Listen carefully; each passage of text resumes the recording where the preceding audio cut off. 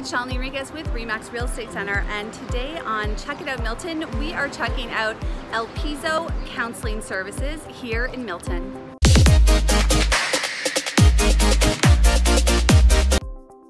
Today we're visiting Elpizo Counselling Services. They're located at 192 Main Street East in the lower level, and they've been in this location since January of this year.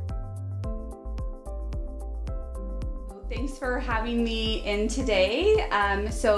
Ruth and Sabine, so do you want to tell me a little bit about Elpizo Counselling Services here in Milton? Okay, well, thank you for coming to us. Well, what is Elpizo Counselling? We are a counselling service, a training and counselling service.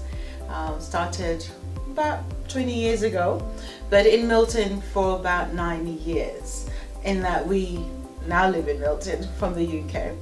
And so we brought our counselling service here. I say we because it started myself and my husband, his name is Elvis.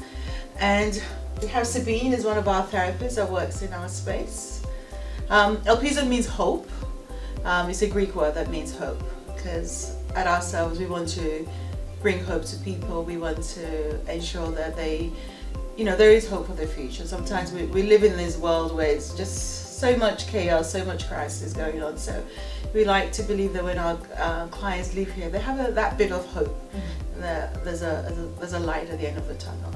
Okay, nice. So what are some of the counseling services that you offer here? As well as family counseling and couples counseling. So one of the unique aspects of our agency is that when we do couples counseling, we generally will have a female and male therapist meeting with the couple, and so that they can get both perspectives. Sabine has talked about we do individual, couples, family. We also do children. We work with children. And we actually have therapists that specifically have been trained in child play therapy, because working with children is not the same as working with adults, where you're doing a lot of talk therapy. But with children we use play therapy, we use toys and puppets and art and water and everything, whatever that we can use to kind of distract, but at the same time engage, because in their drawing, in their crafts, in whatever they do, they're telling a story, and that helps us to understand the children more. So yes, we do work with this population, but we also work with relationships, with mental health issues and mental health challenges. We work with couples planning to get married, and that reminds me of our initiative, Table for Two. So Table for Two is one of our exciting new, projects, where we're specifically working with couples, but in groups. So we have group setting where they come in, there's a workshop, there's a subject. Let's say it's conflict resolution. How do couples resolve conflict? So we'll do a 2-hour session. Couples get to talk to each other. We give them training. They get to talk to other couples in this space. They get to share.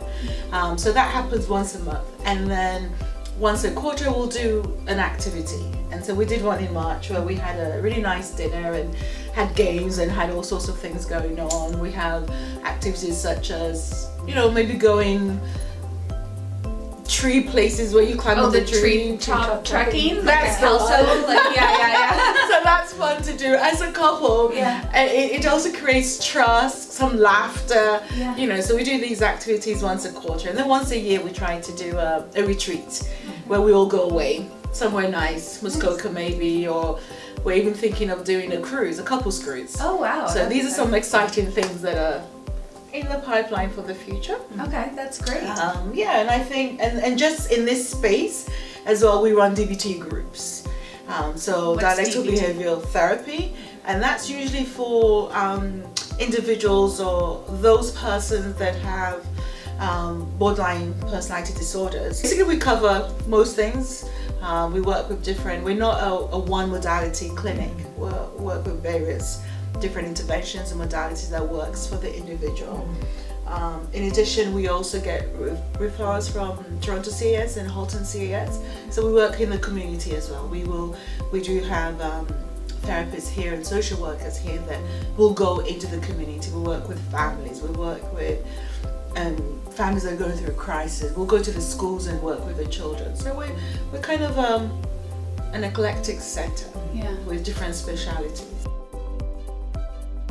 Now we are officially here in the Milton community. We're on Main Street, and we're excited about that. We have 5 rooms, we have a training room, so we have lots of space here, and it's easy for people to know. As soon as you say, well, opposite Ontario, Service Ontario, oh, we know where that is. Yes. And that's great. So on Friday this week, 21st, we're having our open house, and it's really drop by, come see what we're doing, come talk to our therapists, come ask questions, and just, you know, some people don't know what counselling is. Some people think, oh, it's only when you have a big problem or when you have mental illness.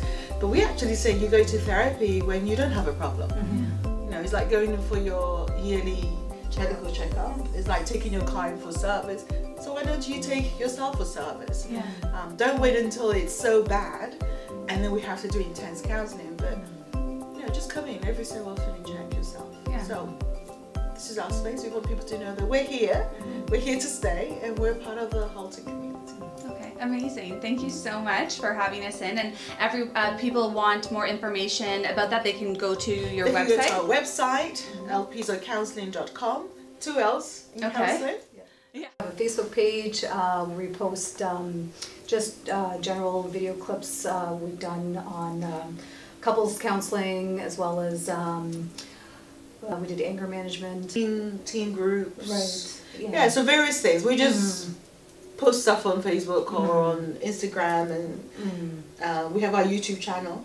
Oh, good. Called The Well. Okay. And so The Well is kind of like, I don't know, podcast type of thing where we talk about various things. Anxiety, depression. We talked about Table for Two program. We talk about, you know, how therapists themselves cope with stress and anxiety, and they're just little video clips, like 30-minute video clips, so we talk about various aspects of counseling. Okay, perfect. All right, thank you so much for having me in and for sharing all that information with me. I really appreciate it. Thank you. All right. Thank you so much for watching. I hope that you enjoyed this episode.